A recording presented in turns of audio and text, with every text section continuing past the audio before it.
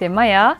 Dans la dernière vidéo, j'ai expliqué comment faire du dashi. Je vais utiliser le katsuo dashi de dernière fois pour faire une soupe miso. La soupe miso, c'est un incontournable au Japon. On en mange matin, midi et soir. Vous allez voir, c'est super rapide et très facile.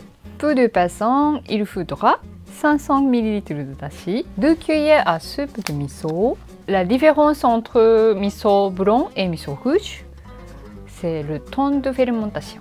Le miso rouge a fermenté plus longtemps, donc il a un goût plus fort. Et une cuillère à café de wakame. Attention, une fois dans l'eau, ça prend beaucoup de place. Il ne faut pas en mettre trop. Et un demi-bloc de tofu et un quart d'oignon. Vous pouvez mettre à la place des carottes, du daikon, du navet, etc. Et un peu de cébette ou ciboulette pour décoration. Faites bouillir le dashi. Ajoutez les oignons et wakame. Couvrez.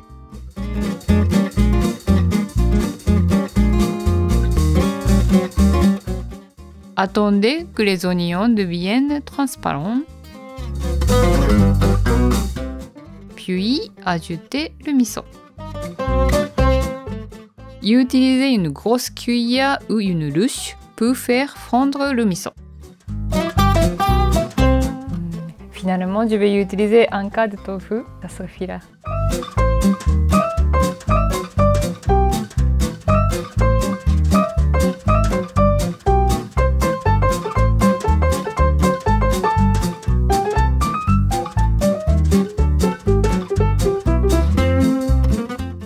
Servez dans les petits bols.